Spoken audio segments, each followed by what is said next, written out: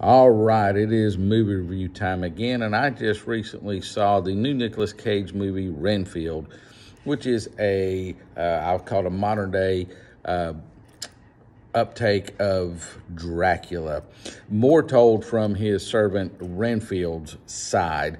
And Dracula is in the movie, but it's more about Renfield than, of course, it is Dracula.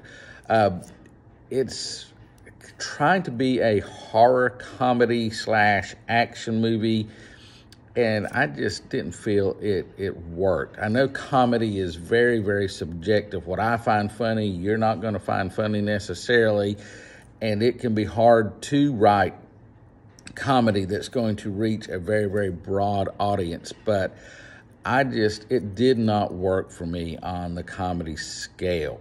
The horror part, it's not really scary. It does have a lot of action, being that it's Dracula, there's a lot of blood all over the place, but the mesh of it together just did not work for me. In fact, I felt like this was a race to see who could make the worst vampire / Dracula movie in the last couple of years. And if you know that I'm referring to Morbius, which most people did not like. And I know that's a Marvel, but it's Marvel Vampire, and they both are just on the low end of the scale. Now, I do like Nicolas Cage as an actor. I know that he can be hit and miss because he just has made so much in the last several years, but he really, to me, just cannot save the movie overall. He's not bad in the role of Dracula, but it's just not enough to save the movie.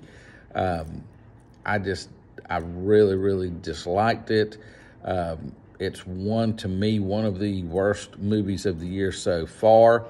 I certainly would not see it in the theater.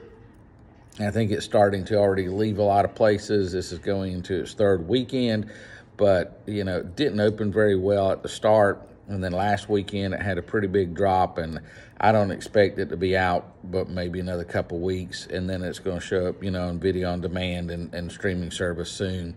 I would wait until then if I were you. If you really, really want to see this movie, if you haven't already spent the money, don't go see it in theaters. Be prepared to be disappointed. That's all I can really say. I'm going to give it a 0.5 star out of 5.